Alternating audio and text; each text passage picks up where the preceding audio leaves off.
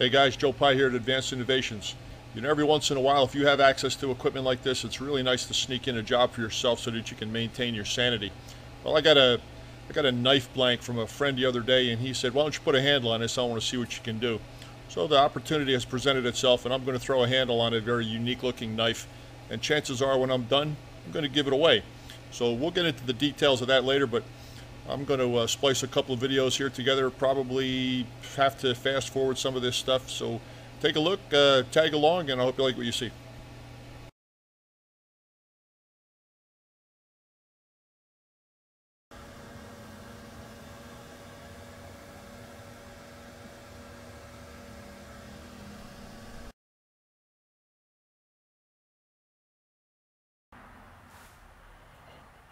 Hey guys, for the knife project, all I used was 3/8 by 2 brass flat stock.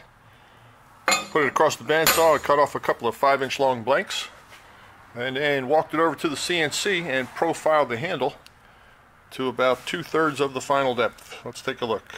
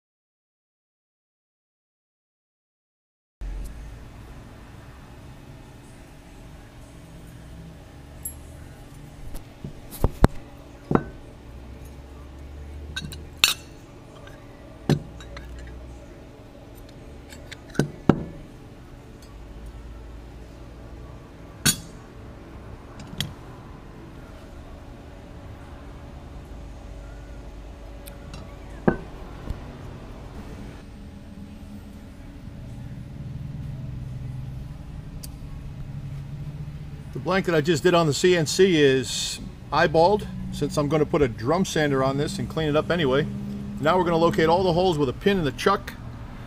We're going to find the holes. Nothing precision here. This is just going to simply transfer these holes into the brass one at a time with a pin and a corresponding drill. And to thin it down, this is all I did to thin it down. Clamped it on the ends. Thinned out everything I could thin out around the clamps. And now I'll just reposition these accordingly, clamp it here, and knock off the high spot. Finish it out by hand. I am planning on putting a wooden, and that would be one of these handle blanks here. I'm going to take a chunk of this material and I'm going to inlay it right here. But because of the difference in hardness between the wood and the brass, I'm going to put my large radiuses on the outside of the back before I channel this out for the wood. Because if I try to do that, I have a feeling that whatever abrasive I'm using on the brass is going to dig in aggressively to the wood, and I have a much better chance of a smoother edge if I do the radius on the brass first. So give me a few minutes and we'll see what happens.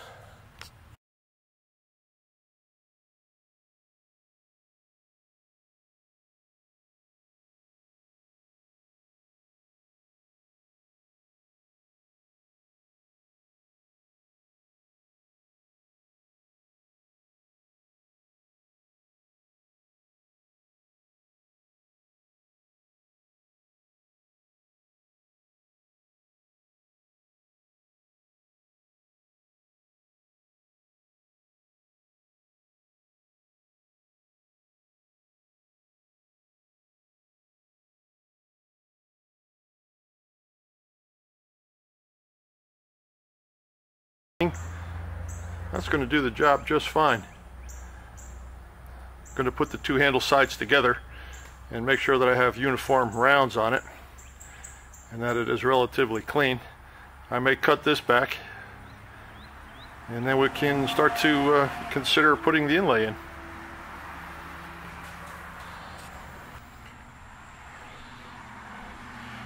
Well, I like the rounds on the handle, and this is a perfect example of what I was talking about with the center channel relief that I'm going to put in this handle. You can see that as the wheel enters the part, it leaves a substantially larger radius than the consistent radius or semi-consistent radius that it produces going down the back. Now, if you're going to do this to a piece, leave it a little bit longer, so when you cut it off,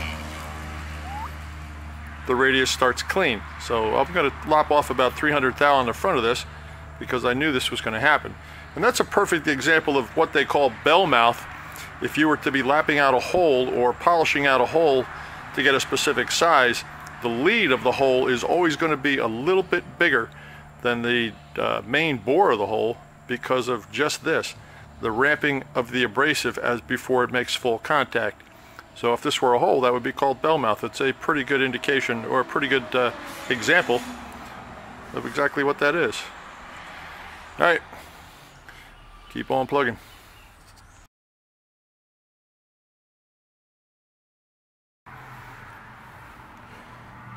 When you look down the backbone of this knife, I want you to see the blade tang that continues all the way through to the end of the handle. I want you to see two thin strips of brass and then the wood on either side of the brass, so it's going to look like a sandwich. And the only way to keep the cuts true from side to side, well, the easiest way anyhow, in my opinion, if you don't do it when you profile the handle, then this is the way I choose to do it. I cut a trough in the fixture right here. I'm going to use two pins in that trough, and just by applying gentle pressure to it, you can see how it registers. I'm going to put a toe clamp on either end. Naturally, I'm going to toe clamp the butt end of the knife first, making sure that it stays true to the fixture. And then I'm going to relieve the center out and record the dimensions on my digital readout, so that the center will be a very thin leaf and the ends will be just as thick as you see here. Let me finish the setup and I'll film the cut.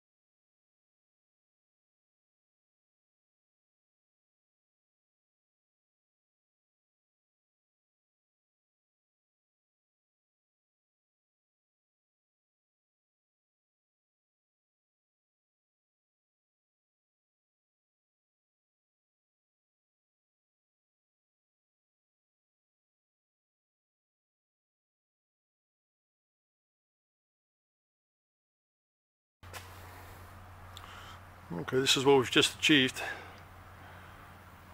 Now you'll see the blade running down the center of the handles. Actually,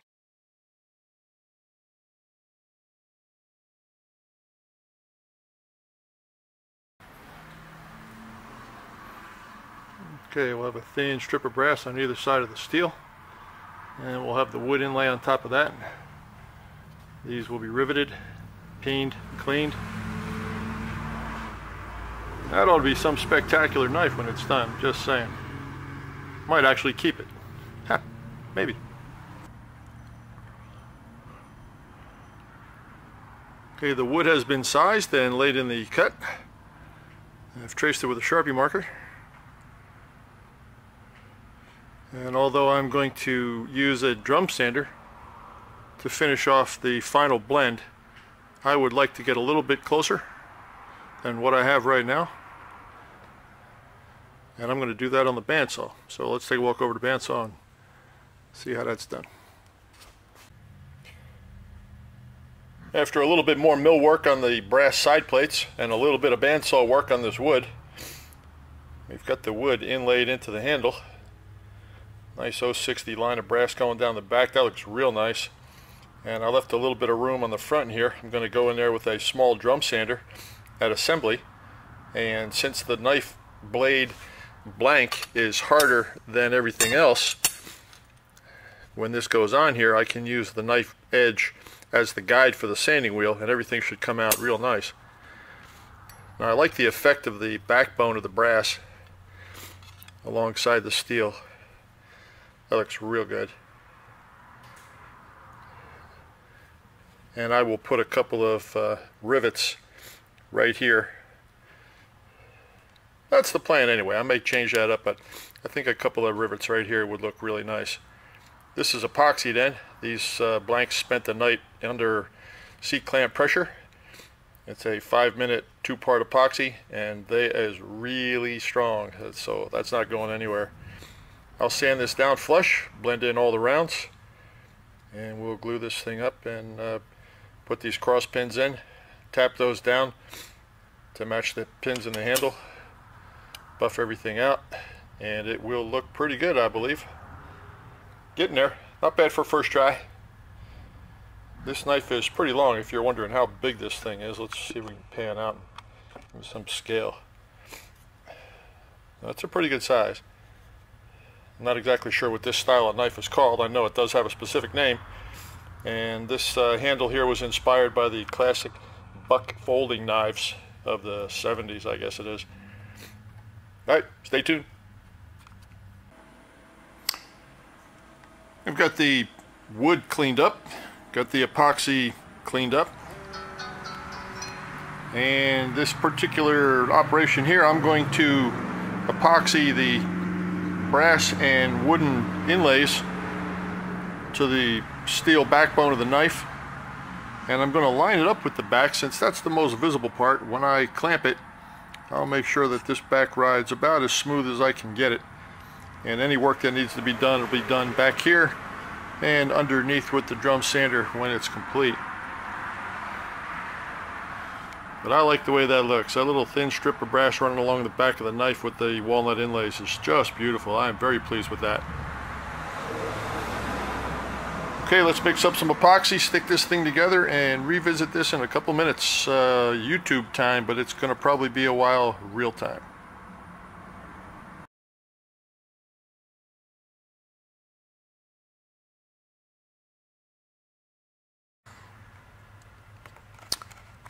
A lot of the cosmetic work has been done to the handle. The inside was cleaned out with a drum sander on a Dremel tool.